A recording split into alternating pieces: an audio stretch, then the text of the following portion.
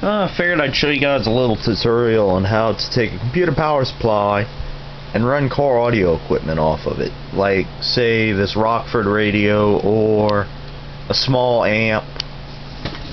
First of all, you need to look on the side of your power supply and see how many watts this one it puts out. It should be on the side. This one outputs 250 watts. Now if you want to run say a 400 watt amp, you'd be better off going with say a 400 watt, no not 400, a 500 watt power supply or a 550.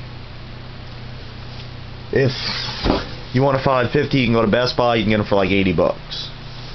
This one came out of a stock computer, so it's really small. It's only like I said 250. Now to get it to turn on, you must insert a piece of wire into the number 3 and number 4 pins and the Molex connector that attaches to the motherboard. It's going to be on the top side with the clip. And then after that, you need to run a positive and negative to any of these Molex pins like this.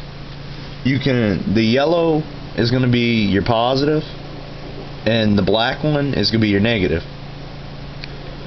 And most people actually just cut the Molex connector off and tie it in, but this way you can do it. You just insert a piece of wire into each side of the Molex and it turns on and it plays.